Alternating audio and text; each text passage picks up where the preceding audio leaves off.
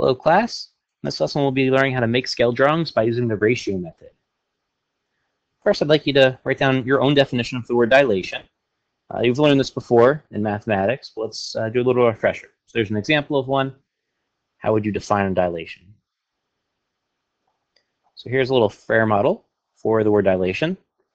So it has a center of dilation and a scale factor. And to use function notation, we could use a capital D. And the two parameters are the center and the scale factor. And if you're doing a dilation, to find out where the point is in the image, you take the distance from the center to the point in the pre-image. You're going to multiply that distance by your scale factor, r. And then that's going to be the distance from your center to the corresponding point in the image. In mathematics, we use the absolute value symbols to signify a distance. So that's all we're talking about here.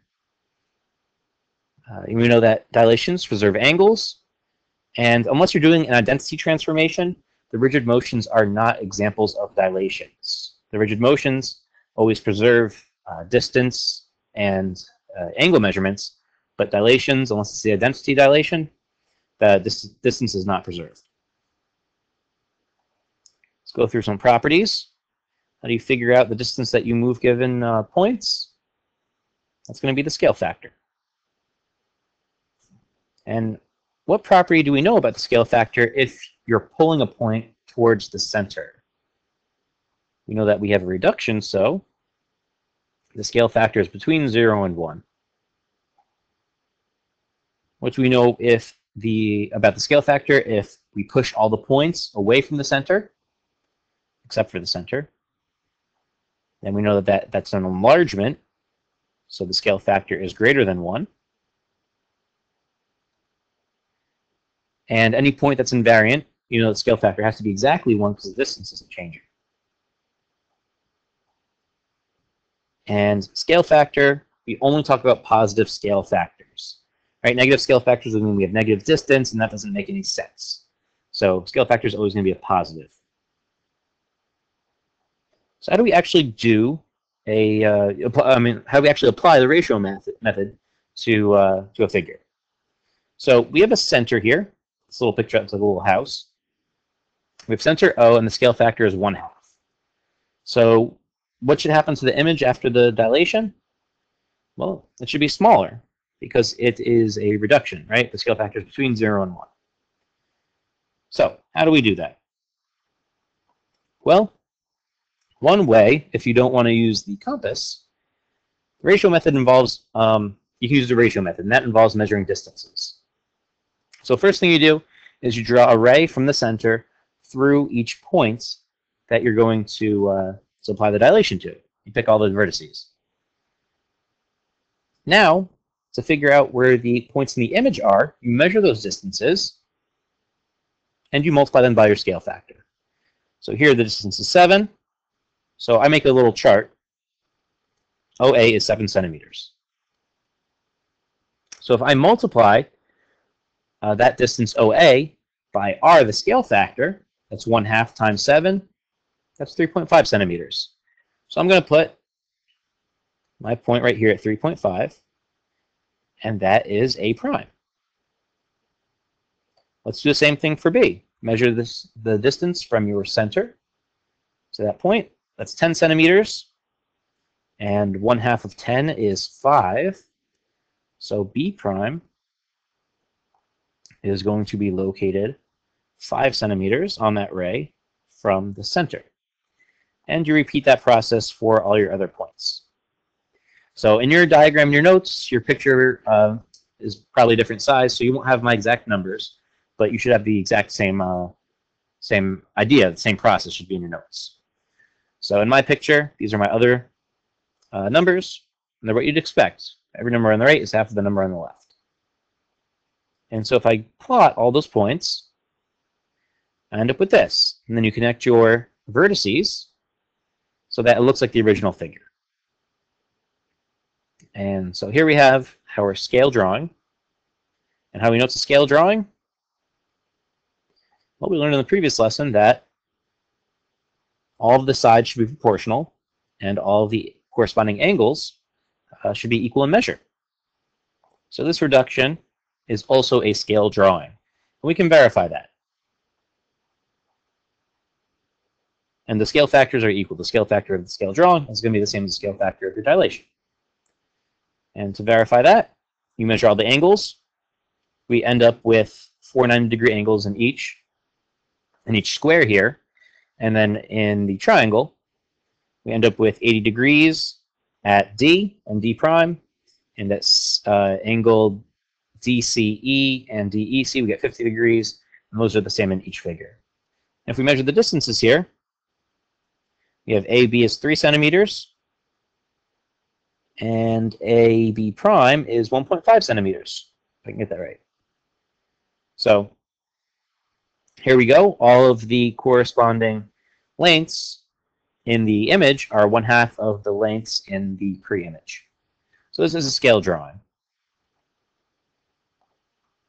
Let's do the same, but now the scale factor is 4. I'm sorry, the scale factor is 3. R equals 3. So we're going to do the same process. You're going to draw rays from your center through each vertex, and think about where your image is going to be. Is this an enlargement or a reduction? It's an enlargement since the scale factor is bigger than 1. So we know that our image is going to be somewhere up here. So here are all my rays. And we're going to do the same process as before.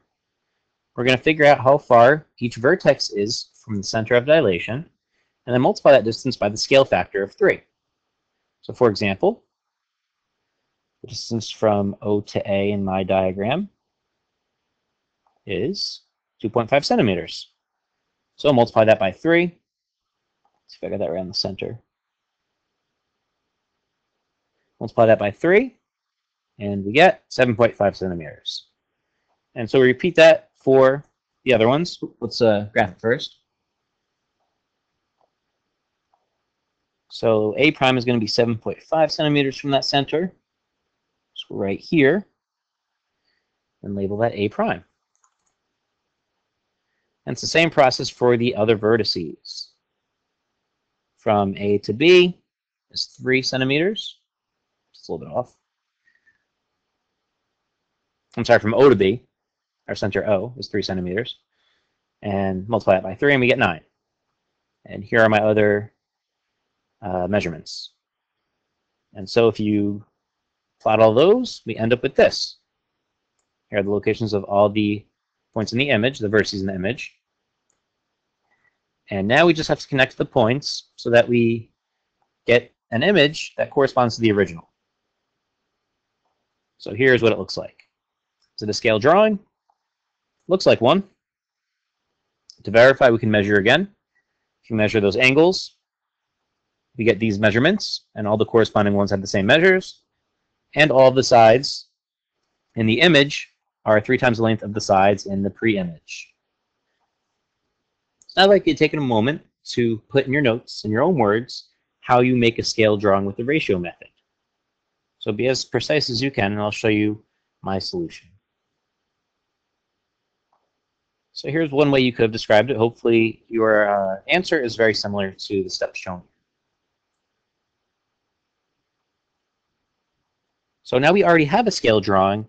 How do we figure out where the center is, and how do we find the scale factor? Well, to find the center, we know that each point is mapped to its corresponding point in the image by moving along a ray that emanates from the center. So if we draw lines through all of the corresponding points, they should intersect at the center of dilation. That's exactly what we're going to do. We're going to connect A prime to A, B prime to B, and C prime to C. That line should go through the same center. There we go. So here's our center O. Let's see. Looks like that. Okay, and to find the scale factor, we have to divide the distance, or a distance. There's multiple ways to do this. One way is to go from the center to a point in the image. And you're going to divide that distance by the distance from the center to the corresponding point in the pre-image.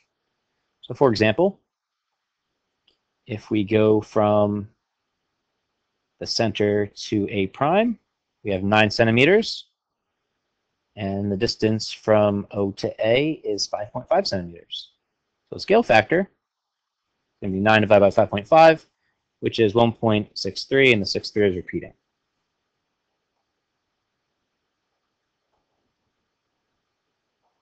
So let's apply what we learned to the commercial sector. So this company wants to put the Statue of Liberty's face on a t-shirt. And it wants to make it so that we have a nice dilation, so it's still well scaled. So what different shapes could we use to model the face? Well, we could go with any of these shapes, really. Any of these polygons would work. I would go with a rectangle because it already looks like this picture is kind of rectangular. But you could still scale to different shapes. And let's see, we know the maximum width of the t-shirt is 20 inches. What scale factor would we have to use on the width here to make it so that width-wise it'll fit on the shirt? So we know that in the image it's going to be 20 inches. We have to make sure units line up so that units cancel out. What is the width of the Statue of Liberty's actual face? Well, it's 10 feet, and in inches that will be 120 inches. So this is going to be 20 over 120, which is 1/6, which is 0.16666, right? That's 6 repeats. So that would have to be the scale factor. So if that's the scale factor, what would the corresponding length be? So here are the dimensions we have of the t-shirt. This is the space we have for the length. Now if we use 1/6 on that height right here, the height of the face, or length of the face, what would we get? Well, it would be 1/6 times 17 feet, but we want to convert it to inches. So 17 feet to inches is, I'm sorry, skip the spot. We want to make sure that our scale factor is 1/6 as well, so it's well scaled, right? If we use a different scale factor, it's going to look squished. So we multiply by 1/6. 1/6 times 204, which is 17 times 12, is 34. So will that fit on the shirt? You know that the length of the shirt we have is 29 inches. No, 34 is too big. So we can't scale using the width. We have to scale using the length then. Okay, what scale factor will we use to make it fit lengthwise? So that will be 29 inches divided by 204 inches, right? 17 times 12. And you get this decimal. About 0.142, right? So that would be our scale factor. And if you apply that same scale factor to the width, you get 17.058 inches. So it'll fit on the shirt. Because 17, that number right there, about 17, is less than or equal to 29. And so finally, if those are our dimensions, and it costs $0.005 for each square inch, how much will it cost to print a face on a t-shirt? Well, we got to find square inches, so that's the area. So we're going to multiply that 20 inches, I'm sorry, not 20 inches, the 29 inches of our length times this amount, the 17.058. Multiply those two quantities to find the area. And then multiply the area by $0.005 to figure out the cost. So there we go, about $2.47 per share. In this lesson, we learned how to use the ratio method to make scale drawings. Here's a little overview of what we learned in the lesson. Thanks for watching this video.